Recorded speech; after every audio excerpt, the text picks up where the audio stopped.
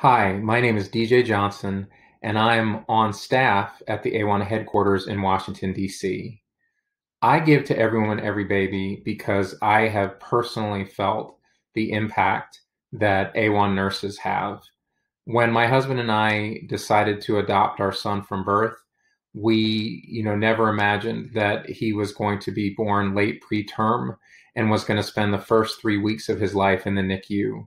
We were a little apprehensive about how we would be treated as a male couple. And we were pleasantly surprised that we were welcomed, accepted, and given the same care as all the other families that were in the NICU at the time. We found out later that because of a number of the trainings that AWHONN has given to its nurses and put out in different evidence-based resources like AWHONN's journals, that nurses had been educated on how to make sure they were treating all families the same when it came to delivering newborn care.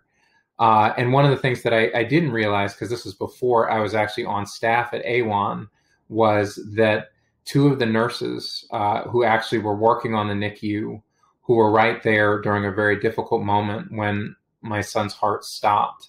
and they were able to,